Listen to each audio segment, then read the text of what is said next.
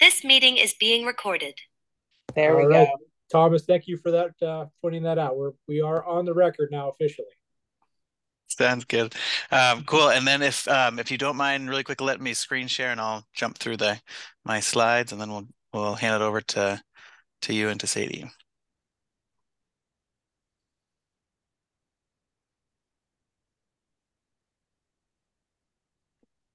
It is out there. Okay, cool. I think that's working now. All right. Cool.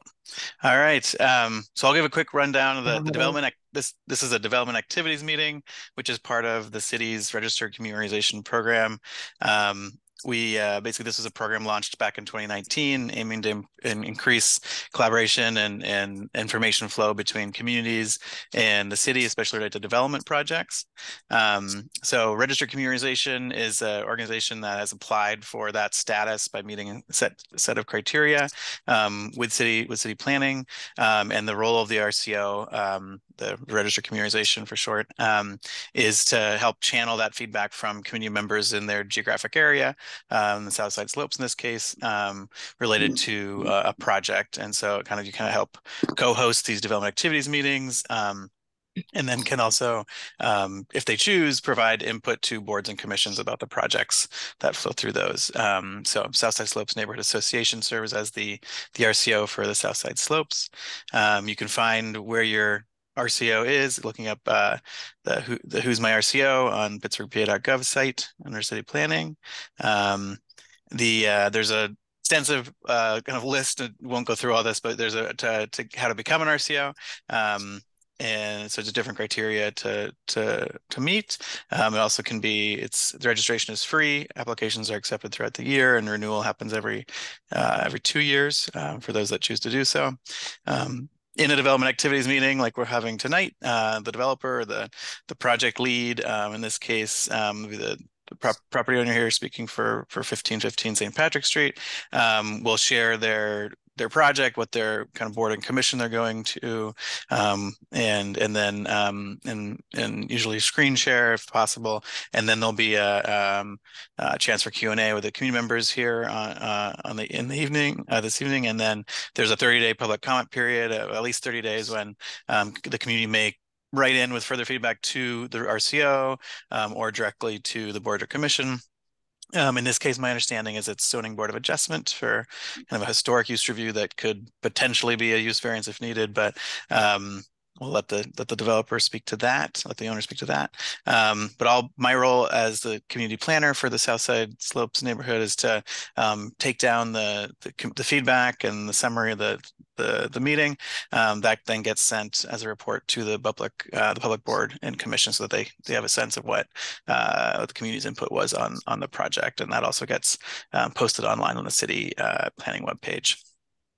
So there's a number of different criteria that require a dam. The one that's relevant in this case is the possibility that the zoning board of adjustment could ask for the project to go through a use variance, is my understanding. But I'll let the owner again confirm that, the applicant confirm that. But that's going into this, my understanding, for the site based on the zoning review.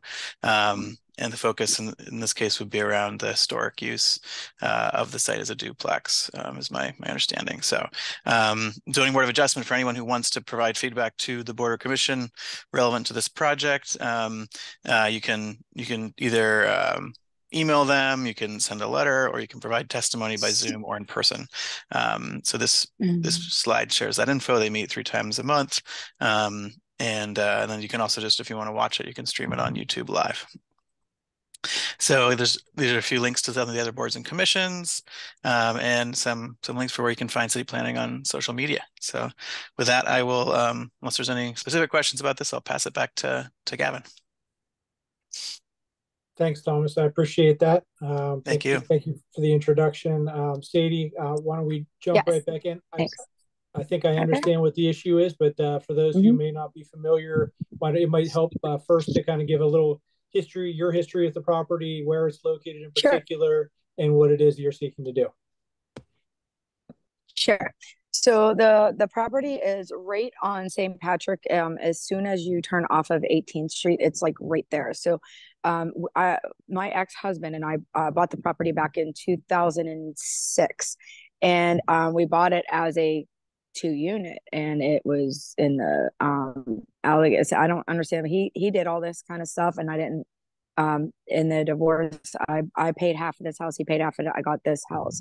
He got the other. So long story short, it was always used as a 2 unit.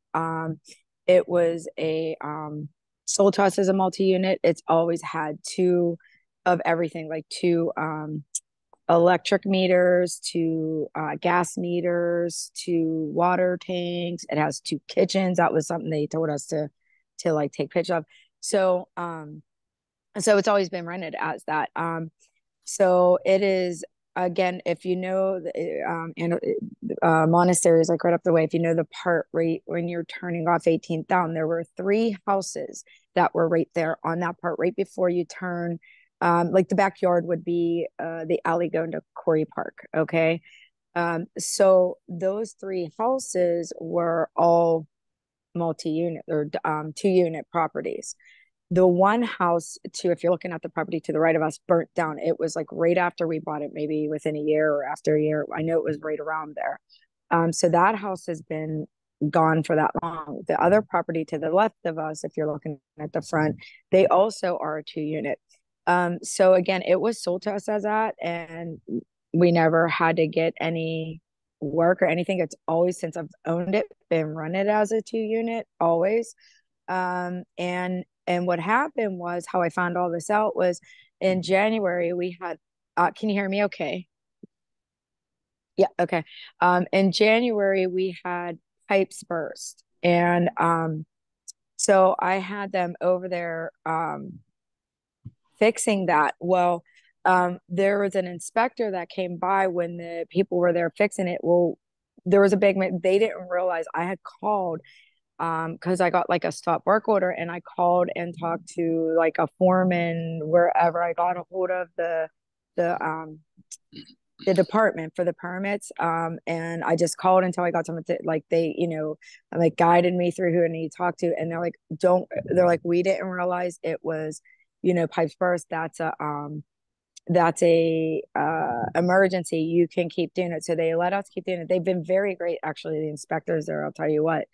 And so they're like, don't worry about that, So they were telling me, what you want to do though, because it's already been put through, just go on. I was like, yeah, whatever I need to do is fine. He's like, go on to One Stop, whatever, and just get a building permit that is, and I apologize, I'm trying to remember what it, something about like, you just need a little bit of work or something. I forget what they called it. Okay. So I said, okay. So I couldn't get on there. I called them. The inspectors, they couldn't help me. I called the One Stop, they couldn't help me. Finally, we realized, I'm like, it wouldn't let me pass a screen, and we didn't know why. And they're like, oh, well, that's because I didn't realize it's a duplex. They're like, that's it. And I was like, yeah, it's a duplex. I was like, because the front entrance is around the front, and then the back, the bottom apartment, the entrance is around the back. So he just didn't realize it was a duplex. So now I can't get that specific building permit here. He's like, all right, well, go get an occupancy. Now we're gonna have to get it. So I said, okay. So then what's her, Emma Workman, I think was her name. Again, really nice. She's the occupancy inspector, permit inspector. Okay. The inspectors are fantastic. Coleman, I think, was the one, and the other. And they're like, we've already sent the paperwork. There's nothing we can do to stop it. So like, really have to go to court no matter what. So I said, okay, but what do I do? So I had to go and get an occupancy. I said, okay, well, here they couldn't give me an occupancy. And they're like, did you have one for? And I said, I don't know. So they were looking. I said, I don't know. All I know is I bought this house this way. It's always been rented. It's always had everything. And then the occupancy board came back, or whatever, permit office said, I can't give you an occupancy permit yet because it's zoned something out. And they said, now you have to go to the zoning board. I was like, okay.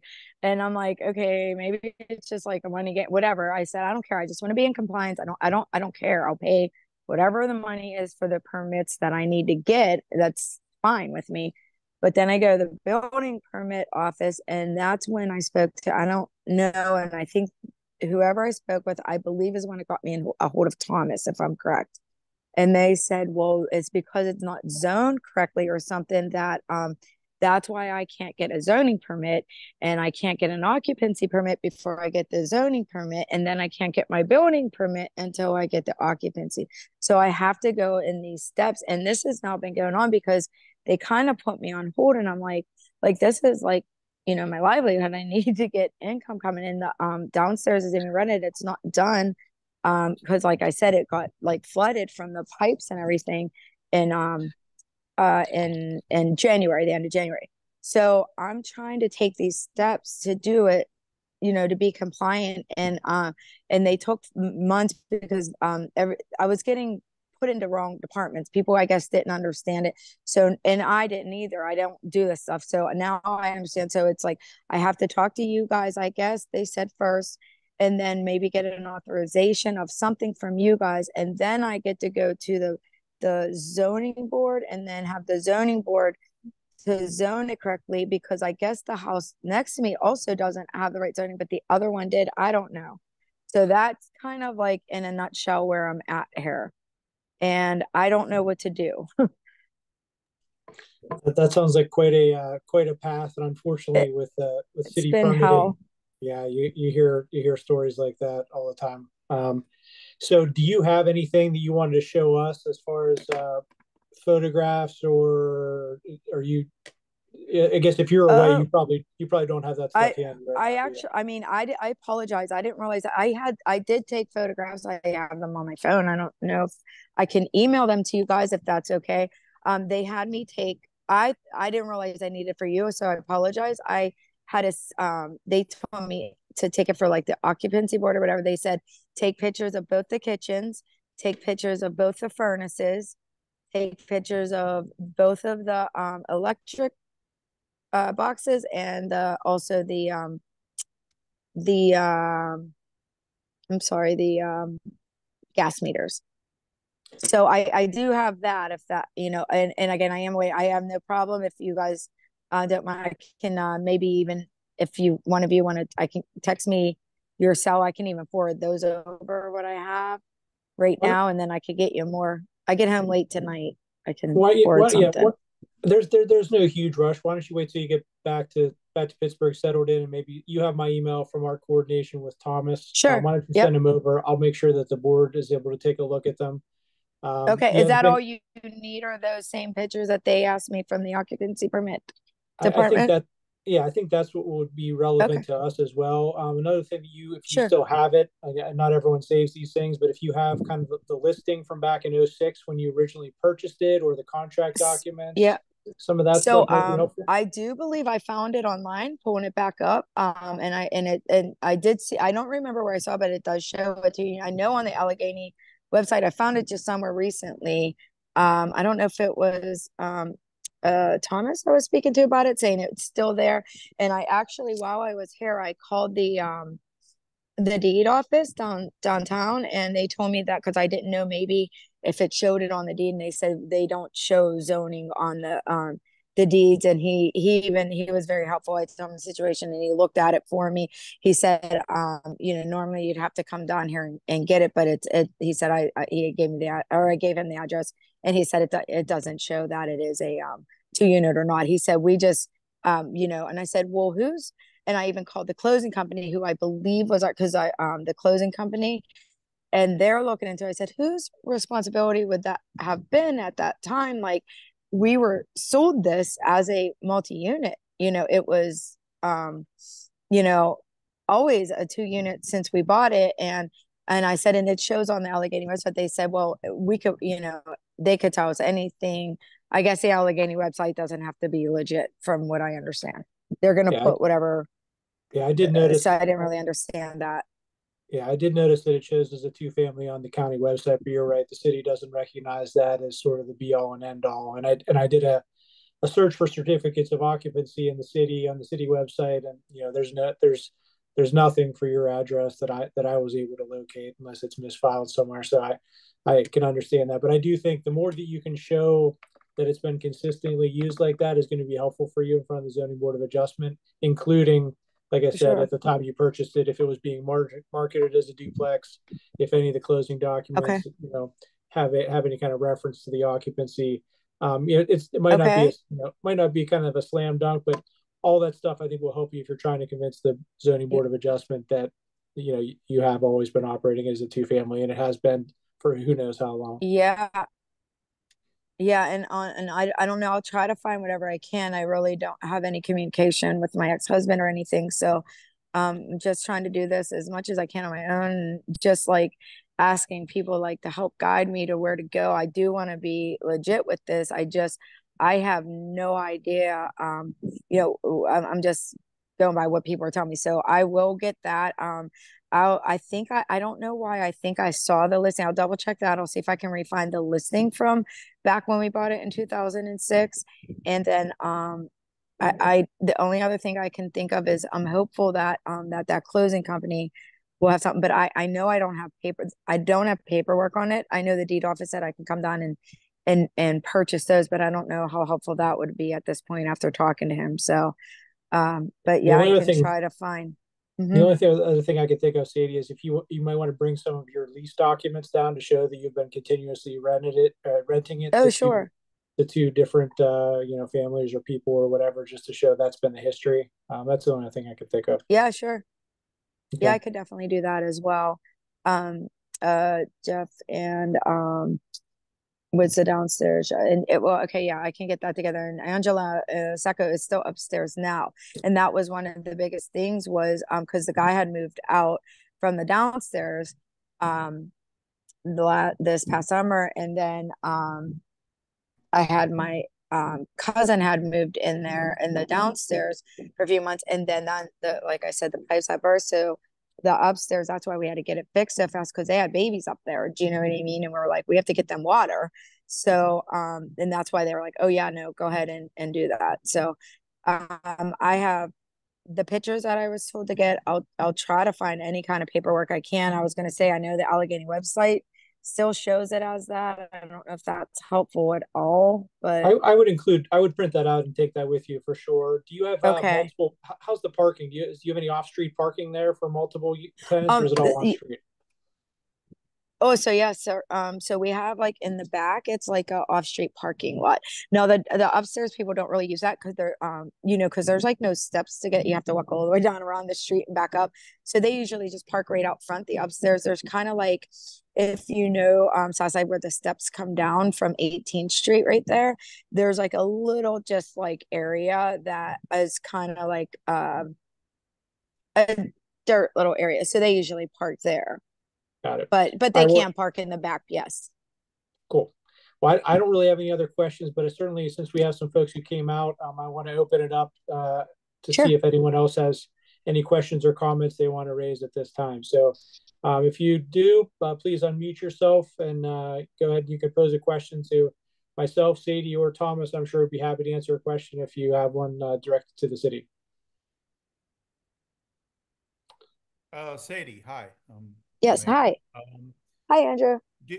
Hello. Did you, after you purchased this, did you make Yeah. improvements to the home? Did you? Yes, yeah. Okay. There's yeah, like updates and stuff. Yes. The upstairs and yes, they did the Okay. like it always had a kitchen and stuff, but like put better countertops and better, like that kind of Well, I stuff. meant, And then I guess when I say improvements, I'm talking more of oh, like up-to-date code. A lot of these old homes, they don't have up-to-date code. yeah, Right. yeah. So I had a electrician, um a certified electrician and certified HVAC do the upstairs unit. So everything that was all certified. The place when we bought it was all electric. There was no furnace, even though it had, so I guess at one point they had two meters. It had like duct work and stuff. So they did all that. So yeah, all that's been done. And now the electric heaters is out and there's two furnaces. There's two of everything. There was always the two um The reason I ask electric. is the Mhm. reason I ask is most likely the city will do a reinspection of the home, Oh, uh, that's fine. and and that's why I bring it up to you. Yeah, I don't everything's to want you codes to be there. caught blindsided.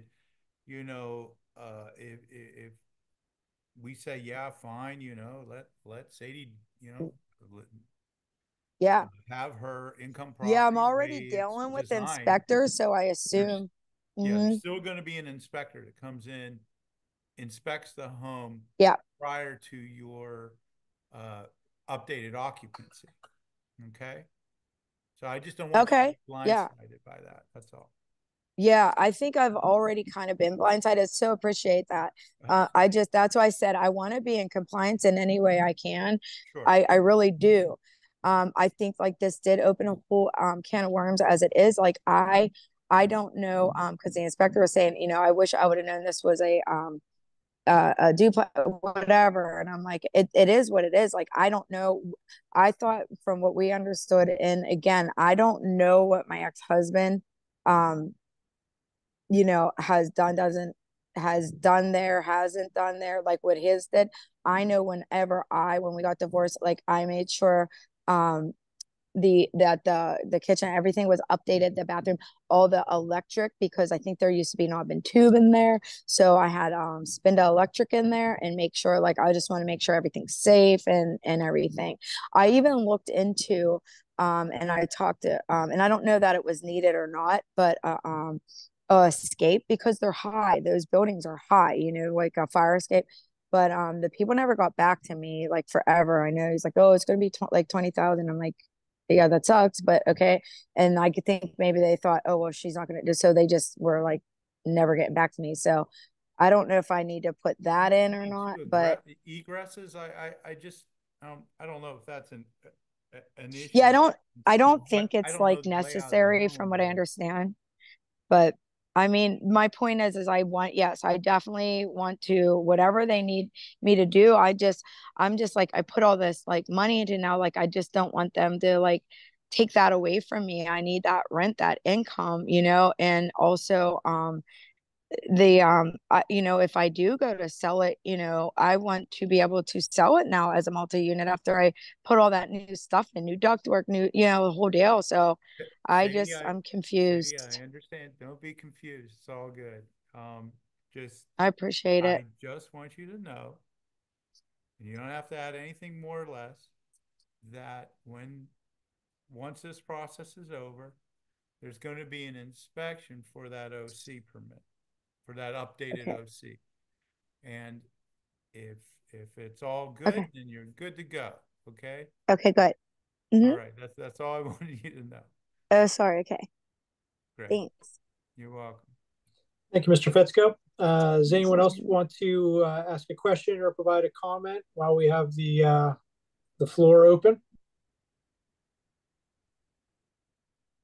I see a lot of muted folks, but no one stepping forward to make a comment. So with that, I know, Sadie, I know you have to hit the road to head to the airport shortly. Thomas, I think we will follow up with you. I'm going to see what Sadie's able to send over as far as photographs and backup documentation, just so we can take a look as a board, and then we will either provide a comment or a position, or we won't. If we don't, that doesn't mean we oppose it. It just means that we weren't able to get a consensus as to taking a position one way or the other. But can I ask, because I do apologize, like, this is where I was still like a little confused. What am I doing at this point right now with you guys? Right Is this now, all of you guys have to be no. So in? Go ahead. yeah, here it is. So because there's a potential that so we're playing out the possibility that the zoning board does not agree that this was a pre-existing duplex, and even if it was not done legally. In which case they would say, okay, because duplexes are not permitted in the zoning district, you need to get a variance. In situations where there's a use variance, the applicant needs to go to the local neighborhood organization to say, hey, everybody, I need a use variance. I may need a use variance. Is this something that the neighborhood group would support, not support, or stay neutral on? And so what you're presenting to us today we're going to review what you presented. We actually have a board meeting at 6:30 tonight, so right after this, I will provide an update. And a matter of fact, I think I see about 5 or 6 board members on here, so they're hearing it directly from you. So we'll probably talk about it tonight. We'll take a look at what you're able to send over, and that's what I thought. Okay. Yeah, and then if there's support, we'll communicate that to the city and to you. If there's not, if people, if the majority of the board decides, hey, we think this is a really bad idea, or we don't support it, then we'll communicate that to you in the city as well. Or sometimes the board just stays neutral and just says, look, it's between you and the city, figure it out. So I think historically, if the board does come out against applications, the city has taken that into account. Or if they're for an application, the city, it's just another sort of factor, but it's not necessarily legally dispositive one way or the other. It's still basically up to you to convince the zoning board of adjustment, who's the final decision maker. Hey, this is why I'm entitled to do what I want to do. And one of the first things they'll ask you is, well, did you talk to the local neighborhood organization? And now you can say, yes, I did. Yeah. Yep. Yeah, that's why I appreciate Thomas and the gentleman. I think his name was Joe. And then I have one more question. If I don't know if anybody would mind, I can give you my number and text since you are having. I know you said because I don't get in. I have to fly from Norfolk through wherever Charlotte, so I don't get in until like midnight. Since you're having that meeting tonight, if somebody would not mind to send me their cell phone, I won't textions or call, I promise. I would be happy to send over the pictures from my phone to you.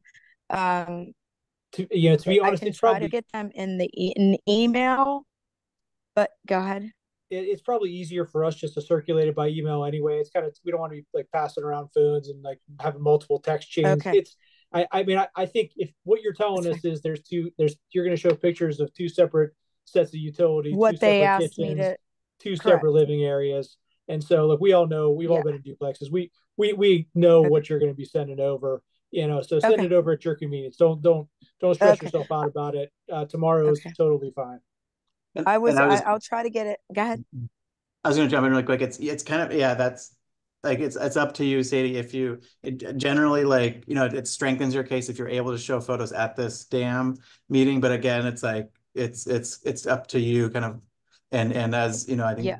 Gavin, is on the board there of Southside Slopes, so he can speak to kind of what the board needs. Well, I'll try to email them from my phone. I didn't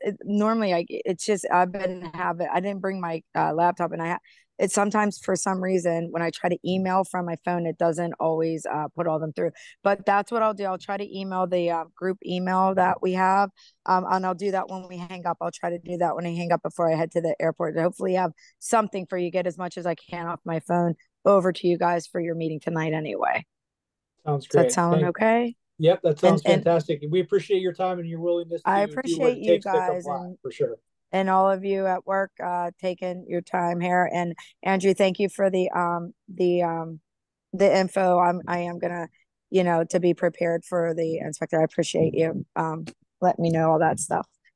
So I thank you guys, and I hope that you guys are all with me on this. I don't know if it does help too. I did find out from the deed people that also the place next door to me, we're the only 2 houses right there. They also are duplex, and same thing, like family. And then the one that was to the right of me that burnt down. So all of them were duplexes. Does that help at all? I would raise that because one of the things that the board sometimes looks at is how is it going to impact the neighbors? And if you can show that, you 3 were on an island, all 3 were duplexes. Obviously, one of them burned down, so it's not there anymore. But it's not like you're going to cause parking problems that didn't already exist, or create increased traffic in areas where it didn't exist. So I would definitely raise that before the board when you're making your argument. Oh, fantastic! All right, thank you guys so much. I appreciate your time. No problem. Thank you. You have my info. If anybody has any other questions, feel free to give me a call. We will. Safe travels. All right. Thank you. Take care, guys. Thanks. Bye-bye. Thanks, everybody. Thanks, Thomas. Appreciate your time. Yep, absolutely. Thank you, everybody. And Gavin, if you don't mind, just if there's a way to post this recording for folks who couldn't attend, that'd be great. And we can connect afterwards as well. Yeah, I'll make sure I pass that information off to someone much more technologically savvy than me who will be able to arrange for that. So no problem. Sounds great. Appreciate it. Take care. All right. Have a great evening, you guys. Thank you. You too. Bye. Bye-bye.